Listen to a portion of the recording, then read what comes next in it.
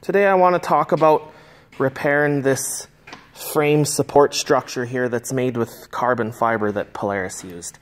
It's not uncommon for down here for this carbon fiber to come loose inside of this aluminum sleeve here, and in order to fix that you have to buy this entire structure all the way across, which I'll show you on a part sheet here.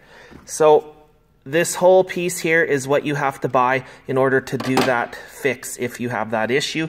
And as you can see down here, frame tube front, $430, and that's American. We live in Canada, so we're gonna get soaked a lot harder than that for that part.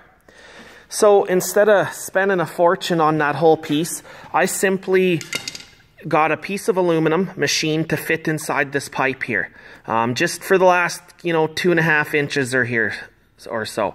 After that, I epoxied it with just simple 5-minute epoxy into this aluminum sleeve here. The epoxy, I didn't expect to hold it together. That's simply to keep debris, water, and moisture from getting in there.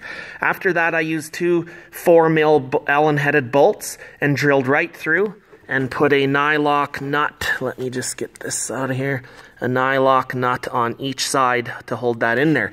And those bolts are obviously what's gonna hold that tube in there.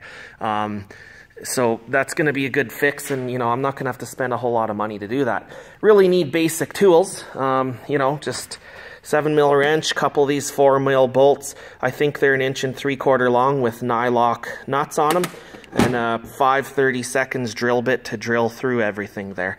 Now, if you don't have access to a lathe or anything like that, you probably could get a piece of wooden dowel and slide into this pipe, which would be easy for most anybody to do, and do the same repairs what I've done here.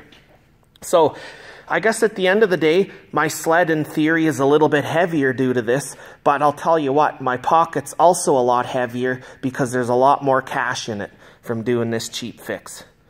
Anyways, have fun. Don't kill yourself on these things.